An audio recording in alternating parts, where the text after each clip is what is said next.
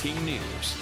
Breaking news this midday, a Broken Arrow juvenile is in critical condition after she was hit by a car. Police say a vehicle hit that girl while she was riding her skateboard near the 1200 block of South Main Street. Witnesses say before this accident, the girl was riding that skateboard in the center of Main Street. You can imagine, what this would do to anyone that's involved in this.